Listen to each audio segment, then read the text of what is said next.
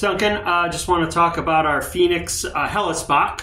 Bock beer is essentially a form of strong lager, German lager. Most of your Bock beers and even Doppelbocks are more kind of amber colored or even darker, and they usually have a good deal of like Munich malt, maybe some caramel malt, a lot of malt character in them. And then there are Hellesbocks, or what they call Maibocks or Maybocks. These are paler versions of Bock beer. They're still going to be very, very malty, lighter in color, but still pretty intensely malty. Pilsner malt, I think there's some Munich, a little bit of caramel malt in there.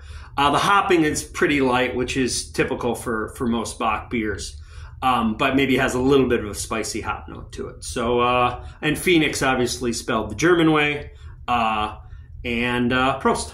Bye-bye.